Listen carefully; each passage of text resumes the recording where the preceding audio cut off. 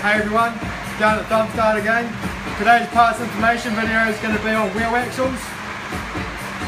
So we'll start off explaining the choices here.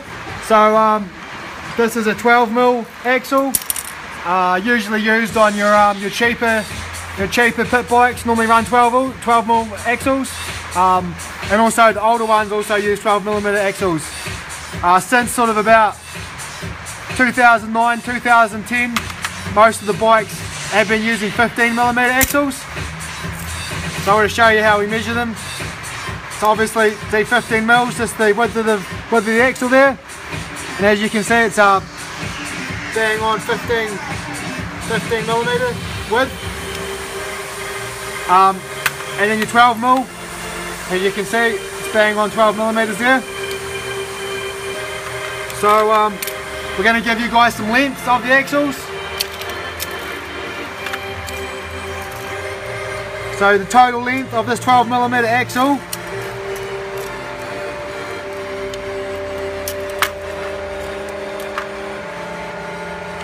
is 23 centimeters. And then the actual length of the thread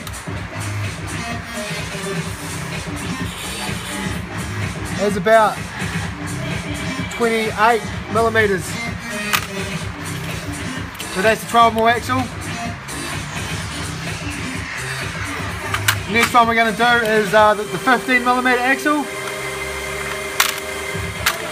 and this is your most standard axle, and it's the same length as the 12mm, 23 centimeters. And then the length of the thread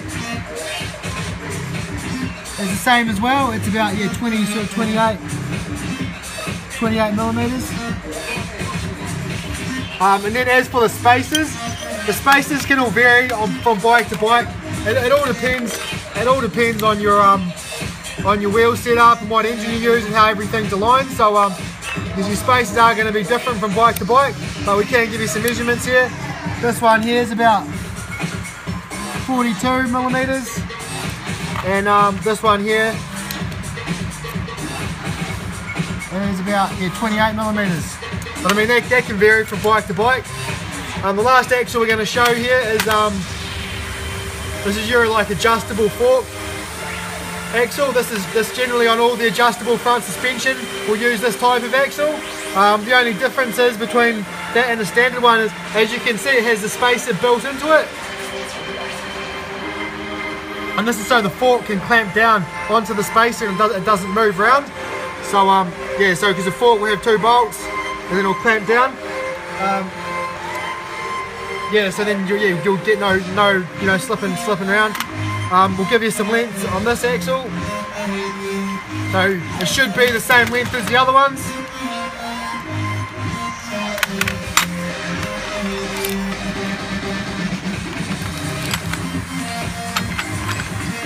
Yeah, so total length is this is 23 centimeters. And the thread again is about 28mm.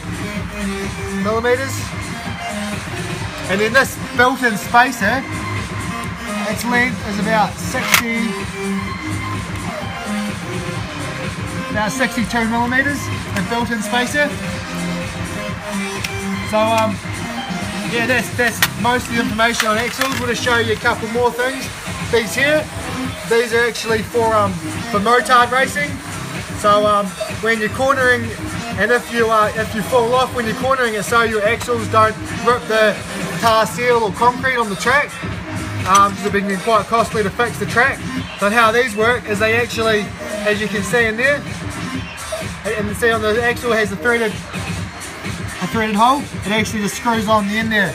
But I mean, yeah, it screws on there. But I mean, yeah, this is only for motard racing on the road, so it's not needed for dirt bikes. So all the new Thumpstars, they actually come with a split pin in the axle. So we'll have a wee hole drilled in the end there for a split pin. But most of the other bikes out there don't actually have this. The purpose of it is for is to stop the wheel nut falling off, because if your wheel nut falls off, then your wheel's obviously going to fall off, which is no good for riding. It's a pretty uncommon problem, even if you don't have a split pin, but you know, Thumpstar likes to make sure it's got everything covered. Another thing we'll show you just before we finish up, most people know this, but we'll just show you anyway, is always remember to grease your axle every time you have it out. So just put a bit of grease on it. If you've got a grease gun or even just a tube of grease, you know, just rub the grease on it. And this helps make your wheel bearings and everything last a lot longer and move a lot more freely. And that's probably about it for axles. Thanks for watching.